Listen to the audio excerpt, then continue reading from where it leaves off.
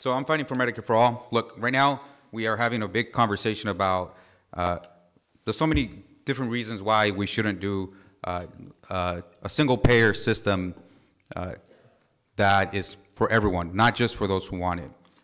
And those feelings come from fear, come from industry campaigns, come from politicians that are receiving campaign funds, or in some way pandering to those folks.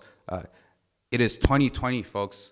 We are a fifth through this century, the 21st century. We cannot wait any longer for the private industry, for big money politicians to continue to decide who lives or dies.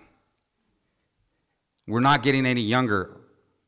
Our kids, our nieces and nephews, our families, they're struggling, and we need to do what's right for them, not just respond to our fears.